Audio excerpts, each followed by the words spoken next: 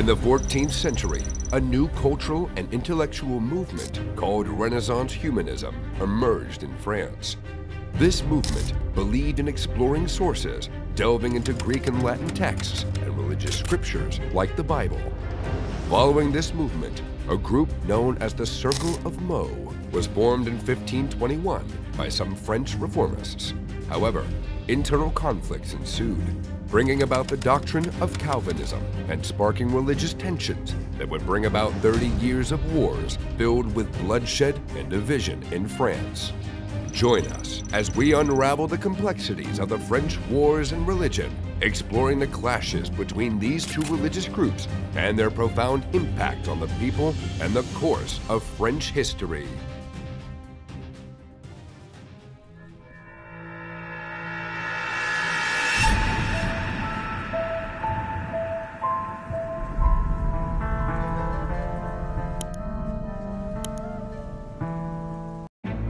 The Battle of Heresy.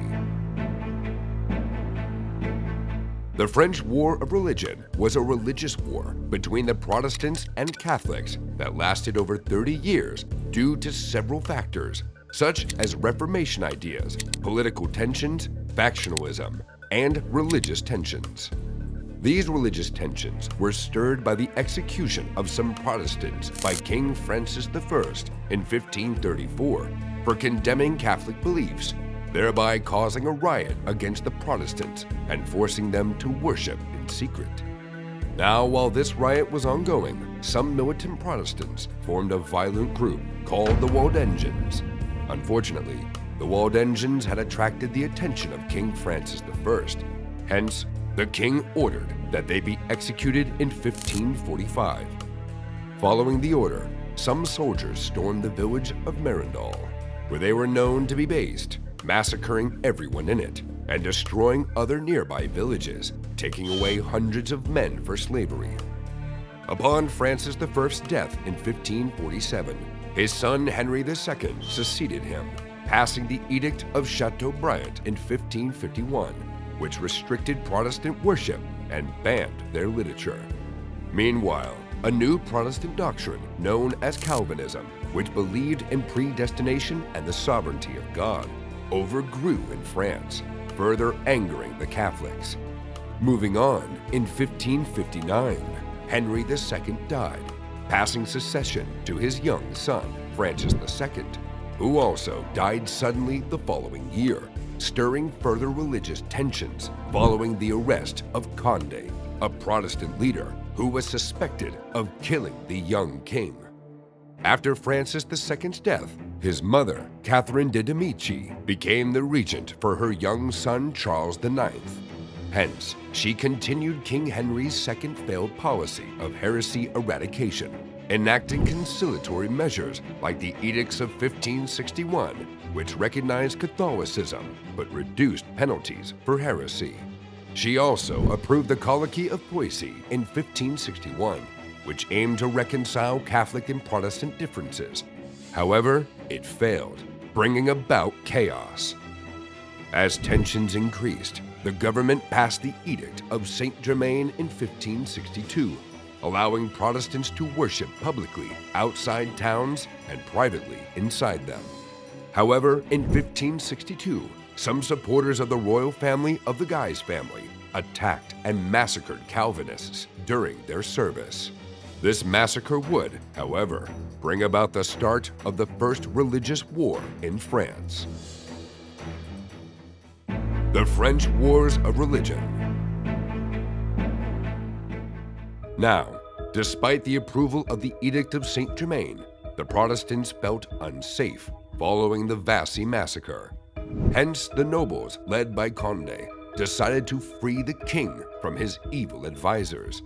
And so, on April 2nd, 1562, they captured the city of Orleans. This bold move inspired Protestant groups across France to do the same in cities like Angers, Blois, Tours, and even Lyon. However, after successfully capturing these cities, some local Protestants attempted to take control of Toulouse, but were faced with strong resistance from angry Catholic mobs, causing a battle between them. which resulted in the death of over 3,000 people who were primarily Protestants. As the conflict continued, more massacres occurred in places like Sens and Tours. Now feeling pressured by the Guise, the crown decided to revoke the edict. This decision further escalated the conflict, causing major battles in Rouen, Dreux, and Orleans, leading to the assassination of Francis, the Duke of Guise in Orleans. The assassination's aftermath heightened tensions, causing Catherine de' Medici to sign an agreement restoring religious freedom to the Protestants called the Edict of Amboise in 1563, bringing temporary peace to France. However, shortly after signing the Edict of Amboise, King Charles IX was declared capable of assuming his role as king, so Catherine's regency ended. Now, rumors that some religious groups were slandering and destroying religious properties in Flanders, Belgium, began spreading, causing Charles IX to support the Catholics in Flanders. But when the Protestants in France heard about his support, they feared a Catholic remobilization. In response to this fear, the Protestants attempted to capture Charles IX, but were unsuccessful. So they attacked and massacred Catholic laypeople and clergy the following day, provoking the start of the Second War in 1567. The Second War, however, lasted briefly, ending the following year after the signing of a similar truce agreement called the Peace of Longjumeau, which once again gave religious freedoms to the Protestants. Now at peace, things quickly took a dramatic turn despite the truce, as some Catholics continued their siege in Puylaurens, forming resistance groups. Fearing prosecution, Protestant leaders like Condé and Coligny ran away, leaving behind some Protestants who were unfortunately attacked and killed. And so, to restore peace, the Edict of Saint-Maur was signed in September to appease the Catholics, removing all Protestant freedom to worship. However, this edict angered the Protestants, who hired William of Orange to fight for their cause. But on getting to the palace, William was said to have taken the crown's bride, leaving the country and the Protestants to their fate. And so, with no one to fight for them, the Protestants built a strong army with the help of forces in southeast France, Protestant militias from Germany, and sponsorship and support from Queen Elizabeth of England. Meanwhile, the Catholics, led by Duc d'Anjou, who later became King Henry III, had troops from Spain, the Papal States, and the Grand Duchy of Tuscany.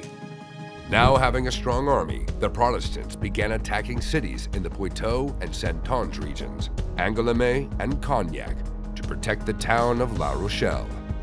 However, during the Battle of Jarnac in March 1569, Condé was killed, so Coligny took over. As the battle continued, Charles IX wanted peace. So the following year, in August, the Peace Edict of Saint-Germain-en-Laye was negotiated by Jean d'Albret, giving shared religious rights to the Protestants. With France now at peace again, the crown attempted to restore unity between the factions. Hence, they proposed marriage between Navarre, the son of Jean d'Albret, and Margaret of Valois, the king's sister. While the idea proved good for both factions, Albert initially refused, fearing for her son. However, the wedding took place on August 1572. Now, a few days after the wedding, the Protestant leader Coligny was shot on his way home, infuriating the Protestants, who demanded justice and threatened to kill Guise, the suspected culprit, in front of the king. Now alarmed about the possibility of another war, the court decided to go after Protestant leaders, killing them first, including Coligny. Following this attack, other militant Catholics began killing Protestants, believing it was the wish of the king. Now, despite the unrest and chaos caused by the massacre, King Charles IX boasted to ambassadors that he had ordered the killings to stop a Protestant uprising, celebrating the deaths. And so the killings continued, spreading far to many cities, resulting in the death of over 10,000 Protestants, including men, women, and children. The massacre also stirred up further military actions in the Catholics, as they attacked cities like Sommieres, Saint-Cyr, and La Rochelle. The war would, however, come to an end following the appointment of Henry, the Duke of Anjou, as King of Poland, and the signing of the Edict of Boulogne, which took away some rights from the French Protestants, allowing them to worship freely only in 3 towns, La Rochelle, Montauban, and Nimes, with limitations to worship only in their homes. The Fifth War. Following the appointment of Henry, the Duke of Anjou, as king, a dispute arose between Charles IX and his brother, the Duke of Alencon, which led to many Protestants gathering around Alencon for support. However, 3 months after the Duke of Anjou left in 1574, King Charles IX died, causing his mother to declare herself regent until Henry returned. When Henry secretly returned to France and was crowned King Henry III, his brother Alencon escaped from the court, forcing them to negotiate a truce with him. Yet chaos continued, and so they were forced to agree to his terms in 1576, forming a new agreement known as the Edict of Beaulieu, or Peace of Montsûr.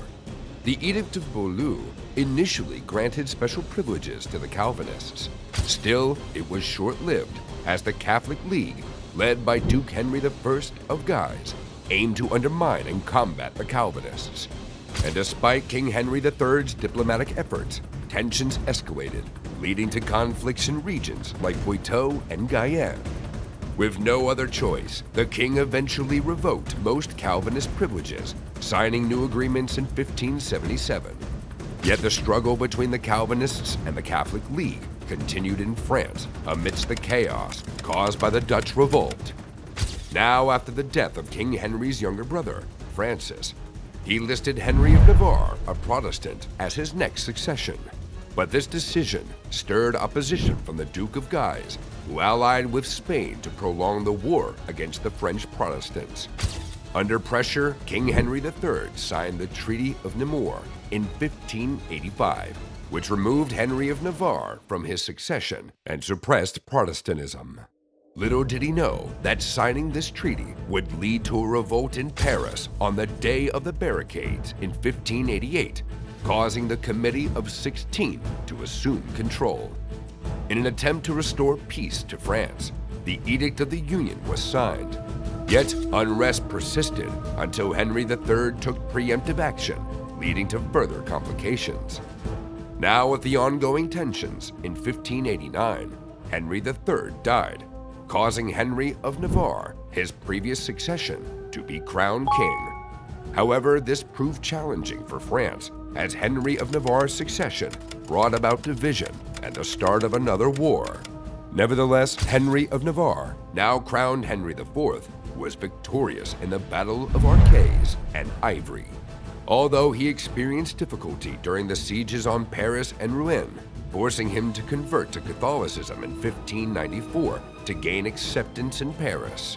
Yet, despite converting to Catholicism, the wars of religion continued until 1598, resulting in the capture of Amiens in 1597 and the signing of the Edict of Nantes in 1598, which granted substantial rights to the Protestants, eventually bringing the French wars of religion to an end. So, what are your thoughts on this? Let us know in the comment section below, and remember to hit that subscribe button. To watch more insane and unique stories, click on the video options on the screen. You won't regret it.